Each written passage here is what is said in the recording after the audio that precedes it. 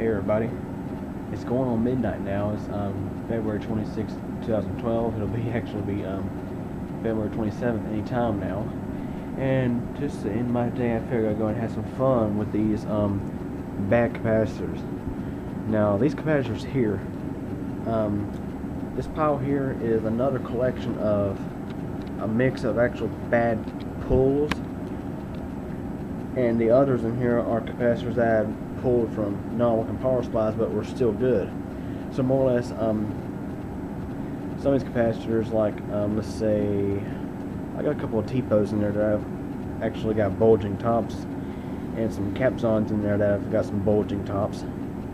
Those were actually bad cap pulls, and I got some T-posts, some capsons, some JPC-TURs in there that I had in my collection of donor capacitors.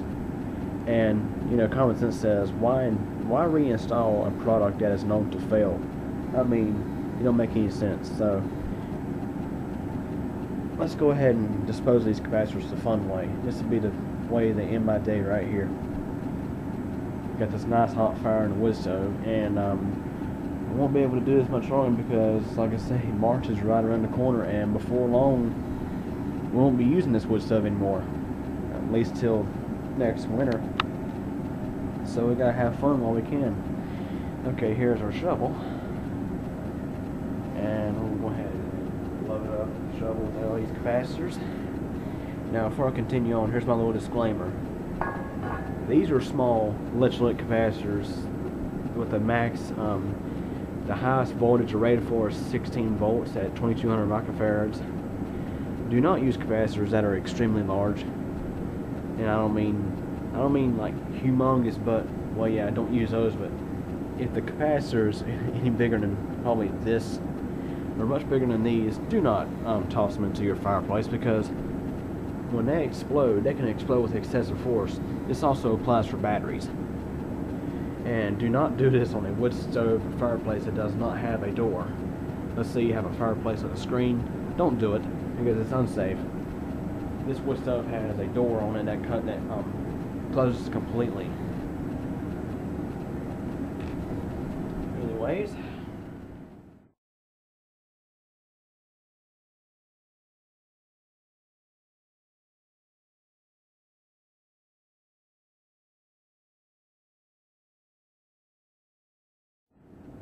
done talking. Let's go ahead and load this thing up. You have, let's say, electrolytic capacitor fireworks bonanza. I'm gonna try to get these things into the hot coals. That way we'll have the best effect.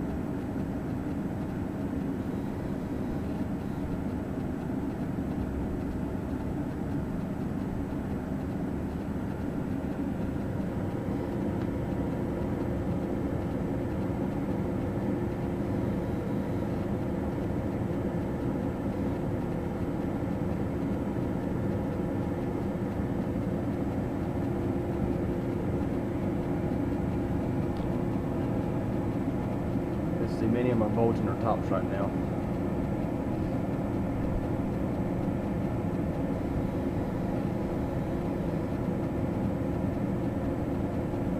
I notice many of them are actually on fire right now. The plastic stuff is burning off of them.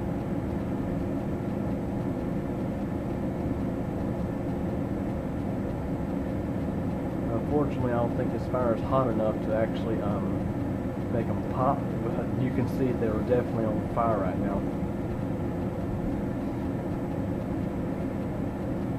I'm assuming it's probably the electrolyte burning inside of them. We'll have a closer look here.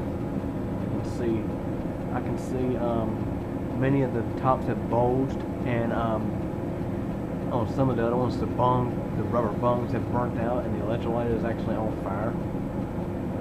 It's pretty funny actually. And the glass on the fireplace is actually pretty clean tonight, so there we go. There's a pretty good view, I think.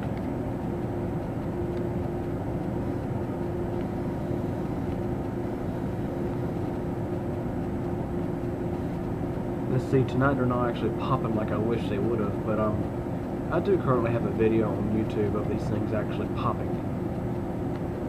See, the key thing here is you gotta have extremely hot coals. Well, these coals too are pretty hot. They weren't hot enough to actually create an instant explosion of the capacitors. But they're definitely burning right now, as you can see.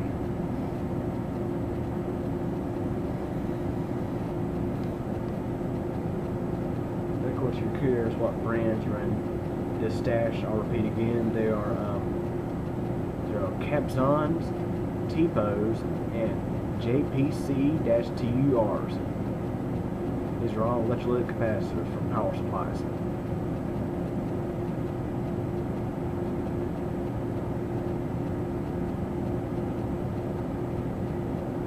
I'm going to zoom in a little bit, see if you can see these a little bit better.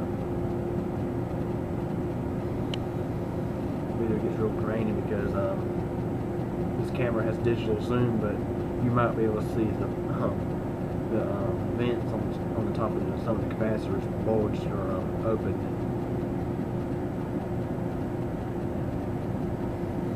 And basically, when all is said and done with these capacitors, after the fire is over with, when I go to shovel out the ashes, all that's left is the can itself and the little leads.